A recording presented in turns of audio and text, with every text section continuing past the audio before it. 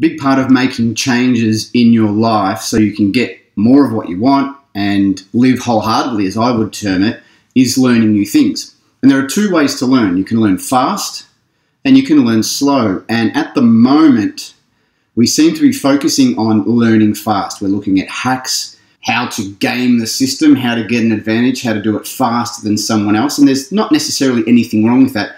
However, there is also some joy in learning things slowly. Now, recently I picked up this bad boy here, and I'm starting to learn how to play bass. And I'm not great at it. I've been playing electric guitar for many years.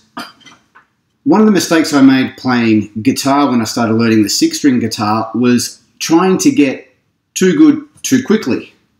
Now, what do I mean by that? I was trying to learn how to play really difficult things before it had a foundation. Now, when I'm learning this, I'm taking the time to relearn, and it's in taking the time and learning slowly that I know I'm going to get better at this than I ever was at, you can't see my bad boy up there. Consider that getting somewhere quickly isn't always the best opportunity for yourself.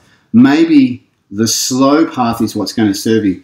It all depends on timing. It all depends on what you want to learn. When it's something difficult like a musical instrument, sure, you can get good quickly, or you can get proficient quickly, or you can get past knowing nothing and maybe know 1 or 2 songs. But what's your end goal? What do you really want to achieve with whatever you want to do? I would suggest learning slowly, or investigating how you can learn something important slowly, is well worth your time.